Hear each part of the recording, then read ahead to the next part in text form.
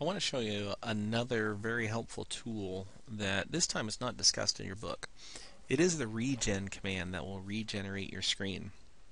Now with the regen command, what happens sometimes is that when you're zooming in and out a lot in AutoCAD, especially with the wheel, things might start to look a little rough. For example, I'm going to zoom into this little toilet here.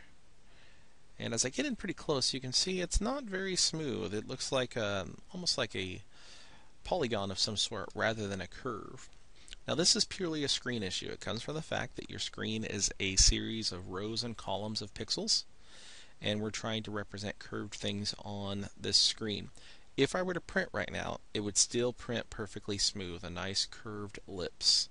But if I want to go ahead and clean that up on screen, then I can type in regen at the command line. So you can type in RE, and actually RE is enough. It's the shortcut for regen. You can see that there in the command line.